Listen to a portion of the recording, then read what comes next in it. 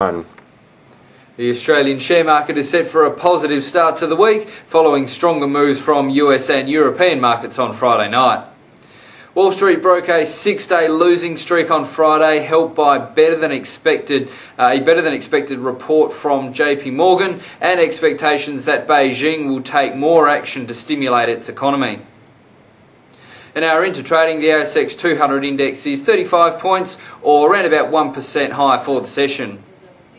In company news, shares in Whitehaven Coal are in a trading halt this morning after it was revealed after market on Friday night that mining billionaire Nathan Tinkler has returned with a more credible $5.2 billion takeover bid backed by finance. The non-binding cash offer of $5.20 per share is an exercise in buying time, giving him 4 weeks to find additional partners to help secure the deal. And shares in embattled media company Seven West are also in a trading halt this morning after announcing they are lining up a $450 million share sale, looking to raise funds to pay down debt as its earnings continue to be hit with the advertising slump.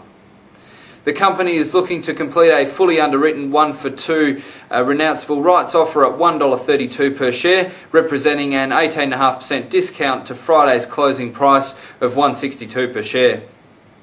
Meanwhile, the Aussie dollar has strengthened over the weekend, currently buying 102.3 US cents.